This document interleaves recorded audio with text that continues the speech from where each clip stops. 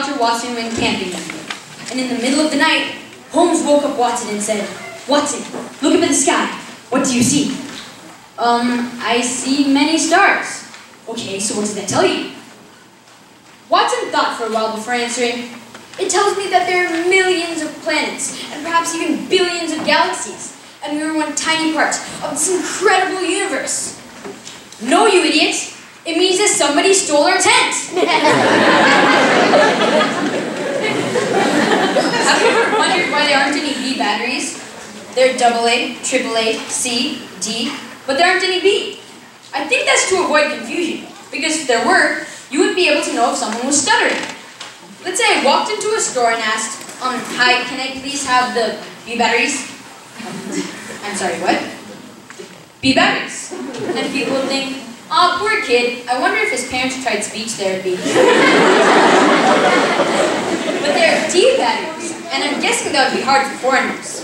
"Yes, hello, I would like D batteries." "Okay, what kind?" "D batteries." "Okay, look, I know you want the batteries, so you have to tell me what kind." "Ugh, D batteries." One day, two guys went hiking and found an abandoned well next to an abandoned farm. They wanted to see how deep the well was, so they threw a small rock into it, but they didn't hear the splash. So then they dropped a bigger rock into it, but they still didn't hear the splash. So then they found this huge rock and heaved it into the well. But instead of hearing a splash, they heard hoofbeats. They turned around them to see a goat running towards them. It sprinted past them and jumped into the well. They were spooked by this and decided to leave. On their way back, they met a farmer who asked them, "What are you doing here?" To which they replied, "We were hiking and we found a mysterious well. What are you doing here?" "Oh, I'm just looking for my goat." The two guys told the farmer about the mysterious goat that had jumped into the well. "Oh, that can't have been my goat. My goat was tied to this huge rock."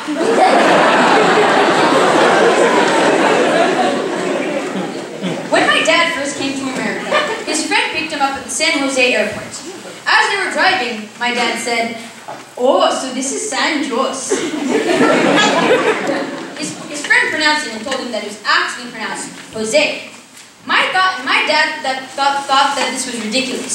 It was spelled with a J, not an H. They started arguing before deciding to ask somebody else. So they stopped at a fast food place and asked the guy at the counter, "Hi sir, can you please say the name of this place very slowly?" "Sure," the guy said. "Taco Bell." There was once a boy named Peter who had a very loud voice. One day, his mom took him shopping, and in the middle of the supermarket, Peter yelled, "Mommy, I gotta pee!" His mom was embarrassed and told him to shush. While dragging him to the bathroom, his mom told him, "Peter, you shouldn't yell such things in front of strangers." "But what do I do when I gotta pee?" Peter asked. His mom thought for a while before coming up with the answer. "Next time you need to go to the bathroom, tell me you want to sing a song." Peter agreed, and the next time he went to the bathroom, and next time he went shopping with his mom and he needed to go to the bathroom, Peter just said, "Mommy, I want to sing a song!" As his mom smiled and took him to the bathroom. That weekend, he went camping with his dad, and in the middle of the night, at the campsite, Peter said, "Daddy, I want to sing a song!" "What? It's the middle of the night. There are folks in those tents outside and you'll wake them up. You can sing a song in the morning." "But I want to sing a song right now!" All right, his dad said. "Sing softly in my ear."